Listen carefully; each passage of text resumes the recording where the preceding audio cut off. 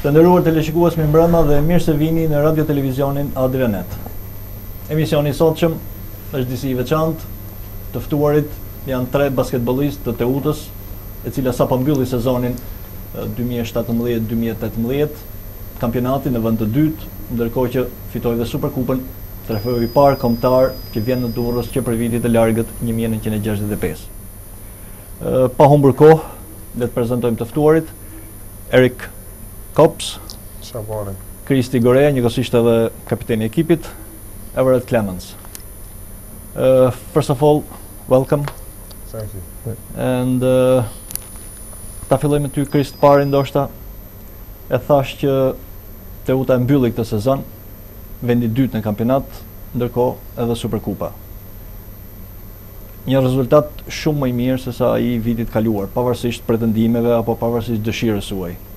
Si e komentoni, si e shihni këtë sezon? Pra, tani u mbyll gjithçka. Dhe ndoshta edhe ju jeni paksa më të qetë për ta parë atë çfarë bëhet gjatë gjithë muajve që nga tetori i vitit kaluar deri më sot. Në radhë parë faleminderit për ftesën.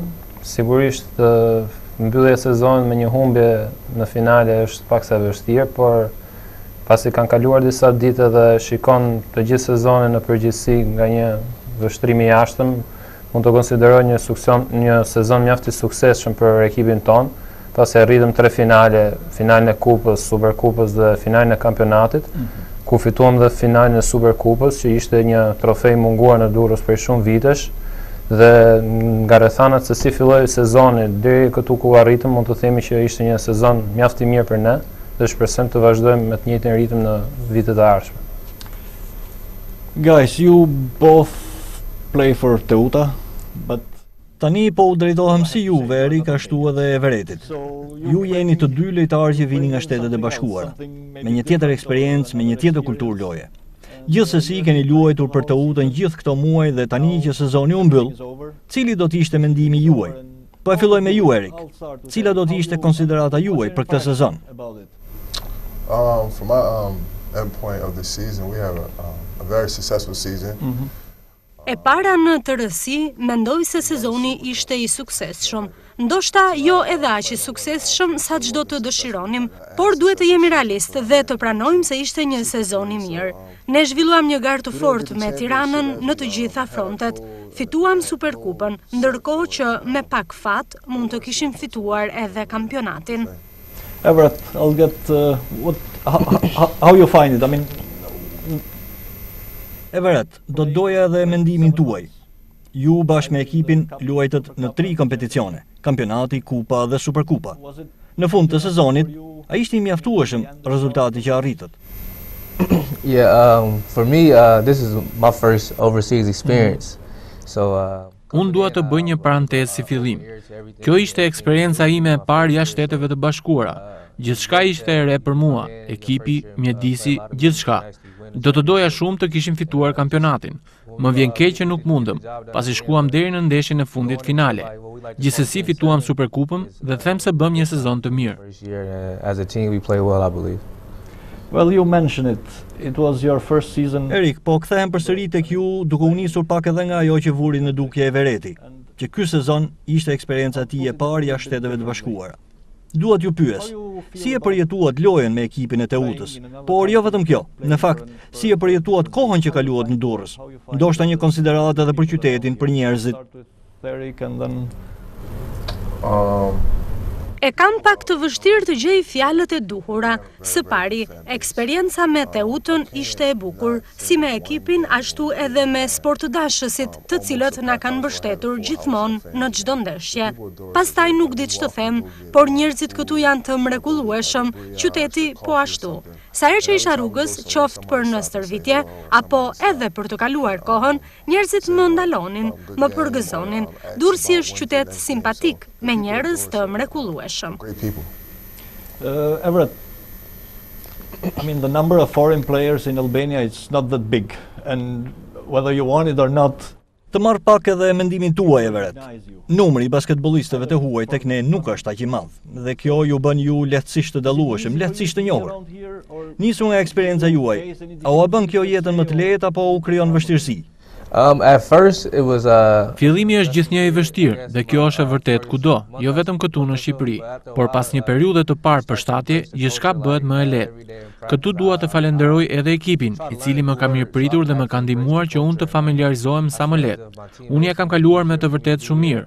Unë dhe ekipi jo gjithmonë kemi luajtur ashtu siç duhet, por jeta ime këtu, marrëdhëniet me njerëzit kanë qenë të shkëlqyera, aq të mira sa më duket sikur koha ka kaluar shumë shpejt. Krist, ndoshta një impresion tuaj, të dy janë shok skuadre, po që nuk janë le të themi shqiptar. Edhe kultura atyre mund të jetë ndryshe, mënyra se si ata i shohin gjërat mund të jetë ndryshe. Gjithsesi ju luani basketboll, kjo është e përbashkëta juaj. Por si është luash me dy të huaj në ekip, ose si është luash me këta dy djem në ekip, le të themi? Everetti dhe Riku kanë qenë një ndihmë e madhe për ekipin tonë, kanë qenë dy shtylla kryesore mund të themi, kanë sjell një kulturë tjetër basketbolli, kanë sjell kulturë nga vendet e veta ku kanë ardhur dhe eksperiencën e tyre dhe ne si ekipi i ri që jemi kemi nevojë për eksperiencën e këtyre dy lojtarëve dhe na kanë ndihmuar shumë të rritemi edhe ne lojtarët e tjerë vendas që kemi luajtur për ekipin. Duke vazhduar pikërisht këtë që edhe thatë, si është marrëdhënia midis lojtarëve në ekip? Jo thjesht marrëdhënia midis një grupi lojtarësh që përbëjnë ekipin, por duke qenë se tashmë janë lojtarë dursak, po edhe jo dursak, ka pengesa ndoshta apo basketbolli është ai që ju bashkon? Atëherë ne kemi një diferencë moshe shumë të vogël nga më i vogël te lojtari më i madh, domethënë luajmë 2-3 vite maksimumi dhe domethënë kemi të njëjtat gjëra që na interesojnë edhe kemi një marrëdhënie mjaft të mirë, domethënë shkojmë mirë me njëri tjetrin, edhe kjo bëhet se u reflektua edhe në fushën e lojës ku luanim si grup, edhe rezultatet erdhën fal grupit ton. I'm gonna put to you the same question as Dua t'ju bëj edhe ju të njëjtën pyetje që i drejtova Kristit. Si ndjeheni kur jeni pjesë e një ekipi, e të njëjtit ekip me lojtarë shqiptar dhe si thuaç me lojtarë jo shqiptar? Si ishin marrëdhëniet mes lojtarëve?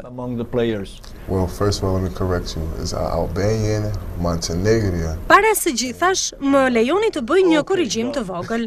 Në ekip janë lojtarë shqiptar, amerikan, por edhe malazez. Dhe që të jemi sinqert, ishte diçka e bukur, me të vërtet e bukur. Tani në fillim pata vështirësi. Në ditët e para dukej sikur do të ishte e pamundur dhe këtu dua të kujtoj keqkuptimet që kisha me një nga lojtarët, me Brunon, veçanërisht. Por gjërat ndryshuan shumë shpejt. Me kalimin e kohës ne u mësuam me njëri tjetrin, u lidhëm shumë njëri me tjetrin, si të thuash, si mishi me thojin. Kjo ishte edhe arsyeja që të gjithë bashk patëm edhe një sezon të mirë. Everett, diçka edhe nga ju për këtë gjë? For me, it was kind of easier because when I came, they had already been playing together. Mendoj se unë e kam pasur disi më të thjeshtë, pasi ekipi kishte filluar të luante bashkë. Pastaj, edhe roli im në skuadër për të shpërndar topin bëri që të përshtaten më shpejt. Ne luajmë basketboll, kështu që sapo kaluan ditët e para, gjithçka kaloi shumë mirë, si me lojtarët, ashtu edhe me trajnerin. Me që ju e përmendët trajnerin, po pyes Kristi në fillim edhe pas do të kthehem përsëri tek ju. Kristi, si është të punosh me një trajner i cili është trajneri huaj? Ndoshta mund të ketë vështirësitë e veta? Nuk mendoj se ka vështirësitë e veta. Unë kam punuar edhe me trajnerë të huaj më përpara dhe mendoj se eksperienca e trajnerëve tuaj ndihmon shumë basketbollin shqiptar, sidomos ne lojtarët e ri që kemi nevojë për rritje profesioniste, na ndihmon shumë. Si është të punosh me një trajner të huaj? A ka vështirësi? Si ishte marrëdhënia juaj me trajnerin? Ai në fakt është nga Mali i Zi, nuk është shqiptar. A kishit ju vështirësi? Yeah, you might as well. My relationship with Boban was very, very good because one, Boban actually... Marrëdhënia ime me trajnerin ka qenë shumë e mirë. Në fakt ishte Bobani që më ftoi të vija këtu për të luajtur, pavarësisht se nuk njiheshin personalisht. Pastaj ai nga ata njerëz që flet dhe zgjohet me basketbollin në mendje, kjo e bëri më të lehtë punën. Diskutonim për basketbollin dhe e gjenim gjuhën e përbashkët. Shumë shpejt u familiarizuam dhe nuk pata kur probleme. Ishte një eksperiencë e mirë. Started to learn to get to know each other, and then on the court, he actually is a young guy, but he knows what he's doing at certain things. So we just started to gel together. It's pretty good. Everett, po ju, si ishte marrëdhënia juaj me trajnerin Boban Ninic? As well as Eric, he's the person who reached out to me and got me over as well. Në të vërtet, edhe unë erdha tek Teuta pasi u kontaktova pikërisht nga ky trajner. Megjithatë, ai është trajneri dhe ne luajmë sipas udhëzimeve të tij.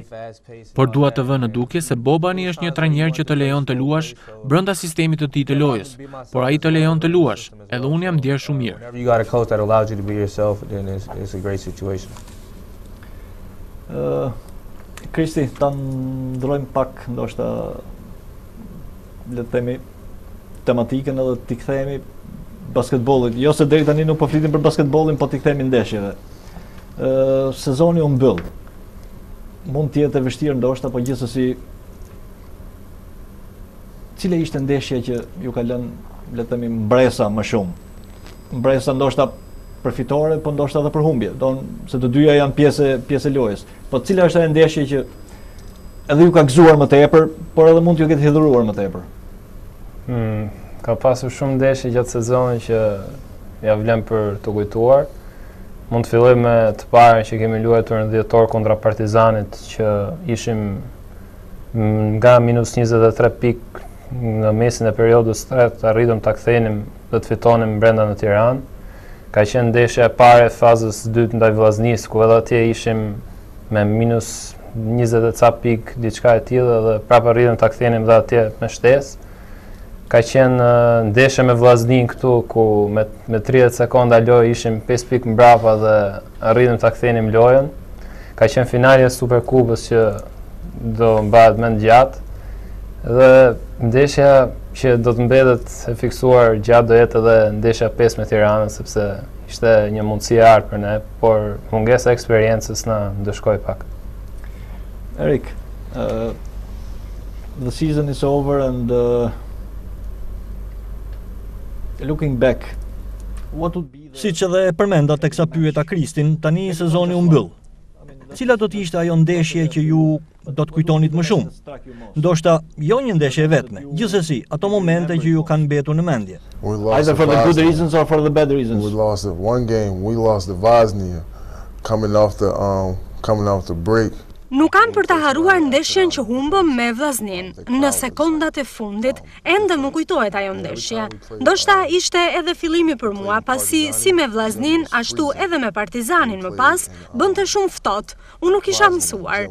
Nuk kam për të harruar ato ndeshje. Jo aq për lojën, sesa për eksperiencën që pata. Not because of how I played, just because of the experience of the type of game. Everett, për ju cila do të ishte ajo ndeshje që nuk do ta harronit kurrë? I'm gonna go with winning the Super Cup. Just the overall. Për mua së pari do të ishte finalja e Superkupës. Gjithçka për atë ndeshje do të mbetet e paharruar, që nga përgatitjet e deri tek vetë ndeshja. Të gjithëve ne lojtarëve na lexoi në sy dëshira për të fituar. Edhe atmosfera para ndeshjes ishte e veçantë, pasi fitoria ishte kulmi, një eksperiencë e papërsëritshme. And just knowing that all the work you put in it got you somewhere. That's the, well, technically you stole the trophy. And then still we won it. At that point it was ours, right? Well, the finals were played on the rule of best of 5. Yeah. And during the 5 matches you played against Tirana. Le të flasim pak për finalet e kampionatit kundër Tiranës.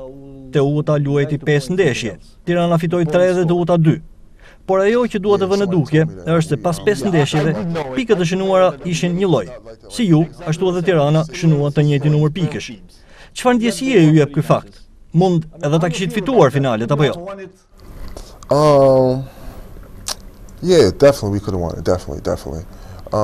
It's just certain things like I remember certain things I was harping on all season. Kur e mendoj tani, jam I sigurt se mund ta kishim fituar finalen, padyshim që mund të kishim fituar, por nuk duhet të harrojmë se Tirana është një ekip me eksperiencë.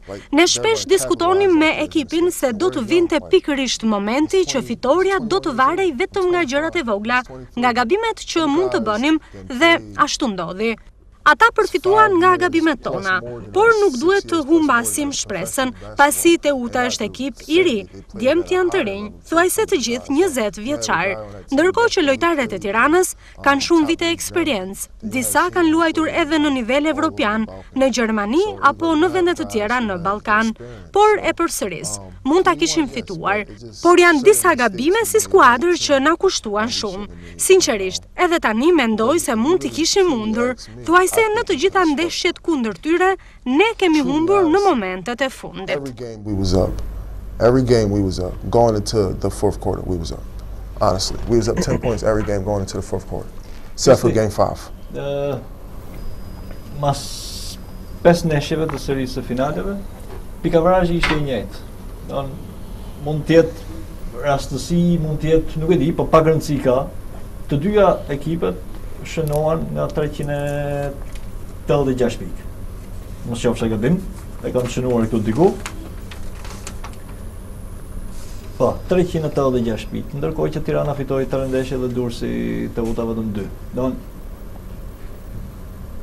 Një tregues ndoshta që Teuta dhe mund t'ja kishte dalë në fund. Kjo tregon që gjithë ndeshjet kanë qenë të rivalizuara, kanë qenë 2 ose 3 aksione loje që kanë bërë diferencën në çdo ndeshje. Ndeshja e parë kemi fituar ne me 3 pikë, dytën e kemi humbur ne me 3 pikë. Ndeshjen e tretë kanë fituar ata me 2 pikë, pastaj në 2 ndeshjet e tjera ka qenë diferenca pak më e madhe, po le të themi që mos eksperienca jon në momente finale na ka kushtuar këto finale. Everett, let's talk about the finals. I mean the championship. Everett, me që jemi duke folur për ndeshjet finale. Teuta dhe Tirana ishin aty, thuajse barës, por në fund fitoi Tirana. A mund t'ja kishte dalë Teuta? A mund t'ja kishte fituar ju kampionatin? Could you have done it? I mean, could Teuta have won the championship? Oh yeah, of course. Apart from the reasons maybe or whatever that is, but just the feeling.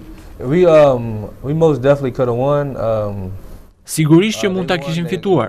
Për fat të keq fitoi Tirana, por ne mund t'ja kishin dalë. Por duhet ta pranojmë, bëm gabime në ndeshjen e fundit.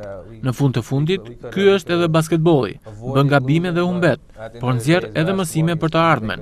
Megjithatë jam I sigurt se mund të fitonim. We most definitely could have won. Duhet t'ju bëj një pyetje, ndoshta disi pak ndryshe. Po gjithsesi për të tre ju është e njëjta pyetje. Tashmë është koha që ju le të themi të pushoni pas përfundimit të këtij sezoni, ndërkohë që fillon sezoni tjetër. Kristi, do vazhdoni të militoni me Teutën? Besoj se po. Do vazhdoj të jem pjesë e ekipit. Eric, I'll ask you Everett as well. This season is over yet. Eric, do të kisha edhe për ju një pyetje të ngjashme. Ky sezon u mbyll dhe tashmë nisin përgatitjet për të ardhmen. Cilat janë planet tuaja? Çfarë do të bëni? A do t'ju shohim përsëri të luani për Teutën? To be completely honest right now, I really don't know yet because Që të jem të rësisht I sinqert, nuk e di. Ne sapo mbyllëm sezonin dhe ajo që mendoj tani është të kthehem në shtëpi, të kaloj kohë me familjen dhe pastaj them të diskutoj me agentin tim për atë se çfarë mund të ndodhë në të ardhmen. Tani për tani, sinqerisht nuk mund të them dot as po dhe as jo, çdo gjë është e mundur. Këtu ndjehem mirë, më pëlqen qyteti, njerëzit, sportudashësit, klubi gjithashtu. Un kam detyrim moral të paktën që para se të vi puna tek marrja e vendimit, të diskutoj edhe një herë me klubin këtu. Megjithatë, çdo gjë ka kohën e vet. Për momentin, ajo që mund të them është se nuk e di. Everett, do doja dhe nga ju një mendim. A keni një projekt për të ardhmen? A do të riktheheni? My answer is the same with Eric. Nuk dua të përsëris ato që tha Eriku, por më duhet të theksoj se është ende herët për të folur për ndonjë vendim për të ardhmen. Ne ende jemi duke folur për këtë sezon, për gjërat që arritëm, për ato që mund t'ia kishim arritur. Prandaj them se është ende herët. Ende nuk kam nisur të mendoj për sezonin e ardhshëm. Gjithçka është e hapur. Padyshim që do të bisedoj me klubin këtu, por ende nuk kam marrë asnjë vendim.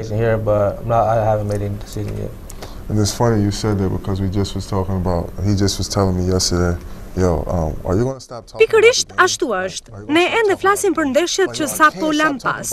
Nuk na shiten nga mendja. Prandaj nuk është aq e lehtë në këtë moment të vendosësh për të ardhmen. Pasi të qetësohemi, them do vi momenti I duhur edhe për atë vendim. But it's not going to be a lot of time for my next decision. Yeah, I'll of say course. that. Yeah, but still. Well, I mean, you mentioned it. The city is nice, the people are nice to you.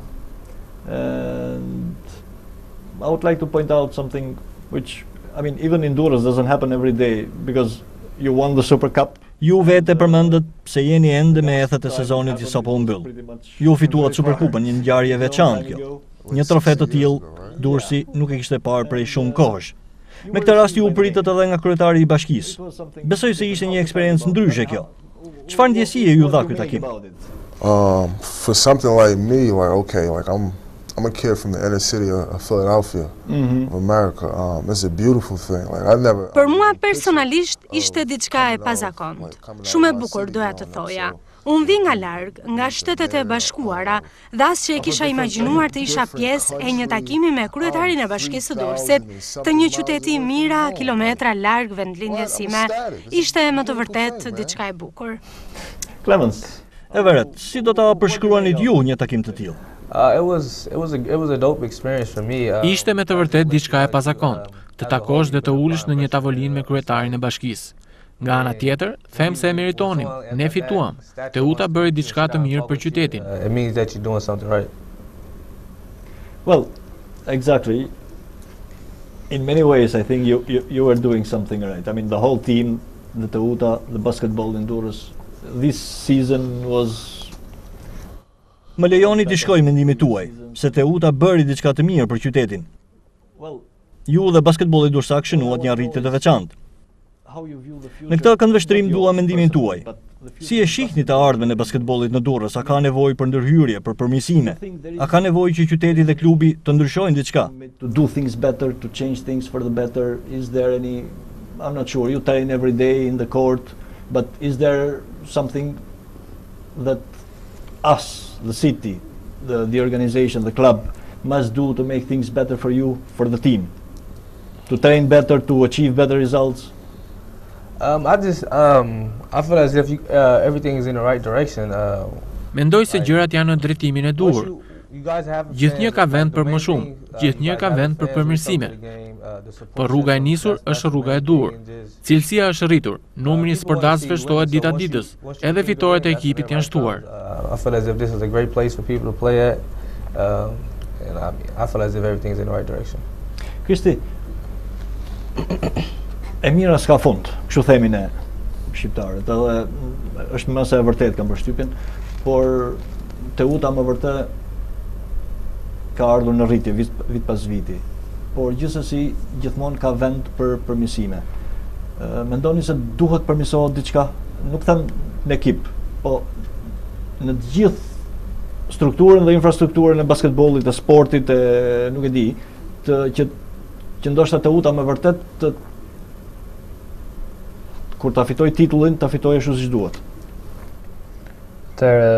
Normalisht që e mira s'ka fund, kushtet ku ne bëjmë stërvitje, le të themi nuk janë më të mirat ku ndoshta jo të krahasueshme me Tiranën, po janë kushte të mira domethënë për Shqipëri, por për të bërë një hap tjetër ka nevojë për disa rregullime në pallatin e sportit dhe shpresojmë që të bëhen shpejt në të ardhmen, që edhe ne të arrijmë të luajmë me nivelet e jashtme europiane, me kushtet e tyre, edhe ajo përmirësimi I infrastrukturës dhe rritja e ekipit graduale do të sjellë rritjen e interesimit të njerëzve, do të rrisë interesin e fëmijëve që do duan të merren me këtë sport, do sjellë breza të ri lojtarësh dhe kjo do sjellë një rritje të përgjithshme të basketbollit Durrësit edhe të Shqipërisë.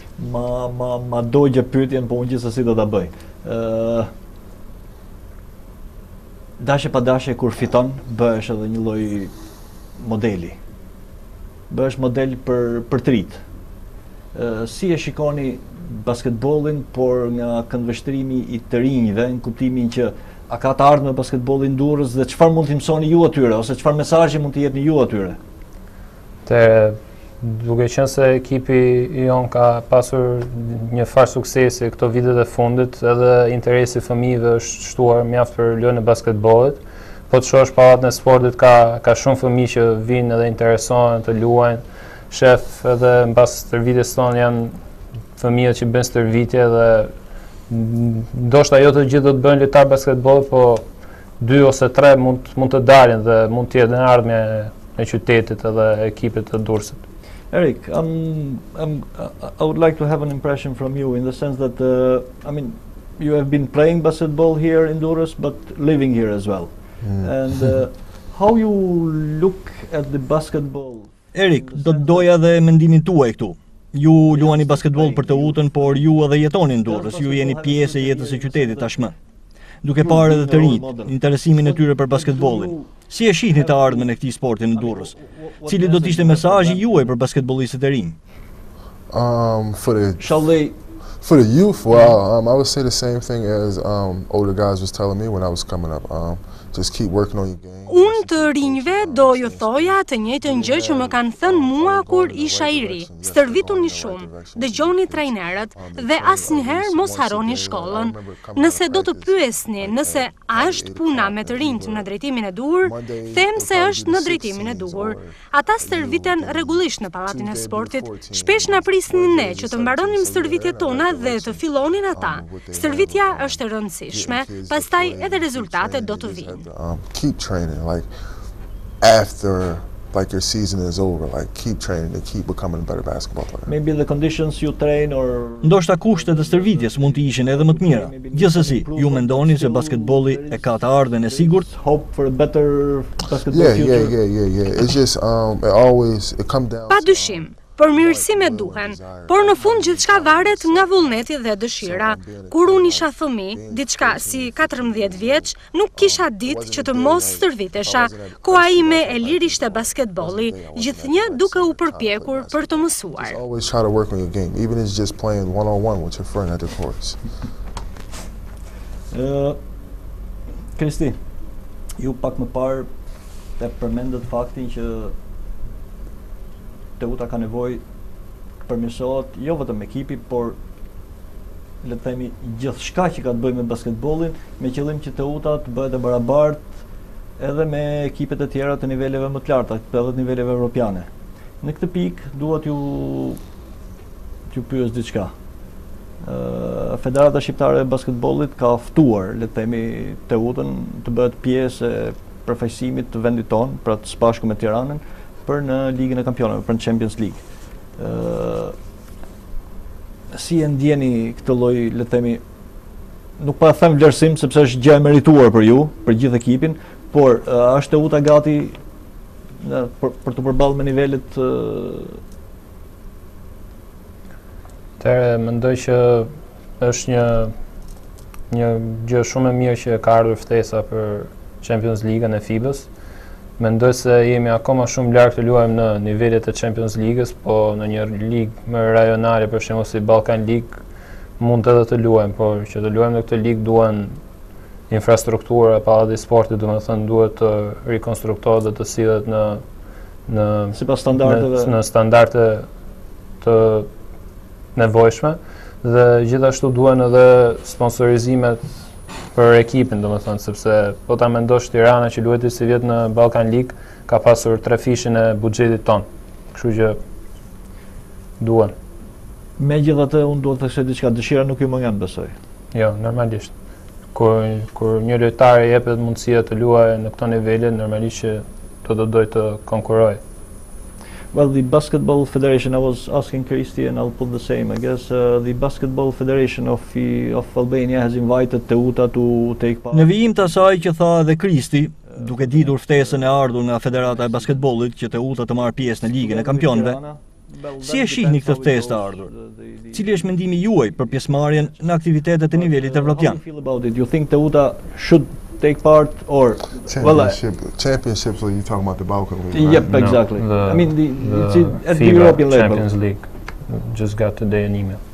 Oh, that's big time actually. That's like high level. Padyshim që nuk është gjë e vogël, përkundrazi, është niveli më i lartë i basketbollit. Kjo është edhe treguese ajo çfarë ne bëm këtë vit, ajo që ne arritëm ka rënë në sy. Të bën të ndjehesh mirë, pasi lodhja, përpjekjet tona si ekip, rezultatet që arritëm kanë dhënë frytet e veta. No, I think you got the question right and you got the answer right. Clemens, I mean, the invitation is not something which happens every Everett, day. I mean, ftesa për të marrë pjesë në aktivitetet evropiane të basketbollit nuk vjen çdo ditë, nuk është një gjë e vogël. Por dua të di mendimin tuaj. A është Teuta e përgatitur për të luajtur në një nivel të tillë basketbolli? No, not at all. And how you feel about it in the sense that is Teuta ready to play? I think I'm sorry. yeah. I felt as if Patjetër që ftesa nuk është gjë e vogël, por a është Teuta gati? Unë di vetëm një mënyrë për t'i dhënë përgjigje kësaj pyetje, të shkosh atje dhe të luash. Fusha e basketbollit është kudo një lloj, edhe topi është kudo një lloj. Asgjë nuk e pegon Teutën që të tregojë më të mirën e vet. Pastaj, ne të gjithë duam të luajmë kundër më të mirëve, pasi është e vetmja mënyrë për t'u përmirësuar. Whether we want it or not, I mean,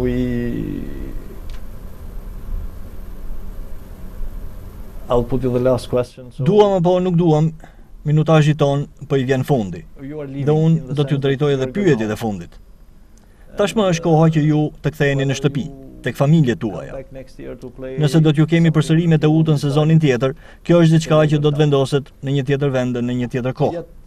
Ajo që do të kisha unë në fund është, si do ta kujtoni ju këtë eksperiencë të kaluar në Durrës me Teutën? something that you will cherish. For me personally, I'm most definitely going to share it. This is, like I said, this is my first professional season. This is like my first time being out the country this long. Like this is like. Unë do ta kujtoj si eksperiencën time më të veçantë. Hera e parë që luaj si profesionist, hera e parë që luaj jashtë vendit, por jo vetëm kaq. Eksperjenca që pata këtu, koha që kalova, ishte me të vërtetë e bukur. Një gjë krejt ndryshe nga ajo që isha mësuar në shtëpi, por shumë e bukur gjithsesi. Pastaj e ardhmja nuk dihet, askush nuk e di se ç'do të ndodh nesër, por fitoren e Superkupës do ta kujtojnë gjatë të gjithë. We won a Super Cup. No matter what happens in life, no matter what happens in the future, you're gonna always have the Super Cup. Listen, man. You will have your name You will on always be a it. champion. You will always be a champion. You gotta Listen, cherish man. that. Yeah. 90 years from now, man, by the time I Allah willing, I can live for a long time, but if I don't, man, by the time I get out of here off this world, people will still know Eric Copes as we won a Super Cup. Edhe pas shumë vitesh, edhe pse ndoshta unë nuk do të jem më në këtë botë, njerëzit do ta kujtojnë Superkupën. Njerëzit do të thonë se Eric Copes luante me Teutën në atë kohë. Prandaj, pavarësisht asaj që do të ndodhë në të ardhmen, ky sezon do të mbetet i paharrueshëm. Ishte me të vërtet diçka shumë e bukur, kur nuk kam për ta harruar. Ajo që ne bëm si ekip ishte diçka e veçantë, dhe kjo e bën edhe eksperiencën time këtu shumë të veçantë. Nuk di ç'të them tjetër, veçse faleminderit të gjithëve. Before that, and your guys on that roster, y'all were a special group of guys. So it's just a beautiful feeling, man. Like I'm ecstatic. You can tell that I go home tomorrow. I won a cup championship. It's just. Man, thank you. That's all I gotta say. Ju jeni kapiteni i ekipit. Normalisht mbani mbi supe për te i barrës së lojës, po dhe barrën le të themi për të mbajtur ekipin bashk, ndoshta për të motivuar ekipin, për të drejtuar ekipin, por jo vetëm për këtë sezon që u mbyll, por edhe për të ardhmen. Çfarë premton Teuta për sezonin tjetër, ose le të themi si do jetë sezoni tjetër në këndvështrimin e një lojtari siç jeni ju, që doni të luani basketboll, po edhe të kapitenit e ekipit që don që këtë ekip që Teuta më vërtet është një ekip basketbolli, po që nuk është si të gjithë ekipet e tjera të basketbollit, po është përfaqësuesi e këtij qyteti. Nuk është, le të themi, një ekip çfarë do basketbolli siç mund të jenë shumë ekipe basketbolli siç mund të ketë, por është ekipi që përfaqëson qytetin. Normalisht që si dursak edhe si kapiteni të Utës është një kënaqësi e madhe të luash për ekipin e qytetit tënd dhe gjithmonë do duash më të mirën për ekipin e qytetit tënd dhe shpresoj që të vazhdojmë dhe në të ardhmen të rrisim nivelin e performancës dhe të vazhdojmë të kemi suksese dhe do vazhdojmë, besoj, me të njëjtin ritëm. Shohim si do jetë sezoni tjetër, kemi akoma shumë kohë përpara dhe shumë punë për të bërë derisa të arrijë ajo pikë, por jemi gati. Atëherë ju falenderoj që e para pranuat ftesën dhe e dyta që patëm këtë bisedë simpatike, besoj. Dhe ju uroj më të mirat për sezonin e ardhshëm. Guys, thank you. Thank you. And I wish you all the best and I wish to see you again, I guess. Thank you. Appreciate that. Thank you. Appreciate it. Të nderuar teleshikues, ju falenderoj për vëmendjen. Ishim bashkë me 3 basketbollistët e ekipit të Utës. Diskutuam rreth asaj çfarë ndodhi në sezonin që sapo mbyll, por diskutuam diçka edhe rreth dëshirave të tyre edhe rreth të ardhmës për sezonin tjetër. Deri në emisionin e ardhshëm, bashkë, natë më mirë.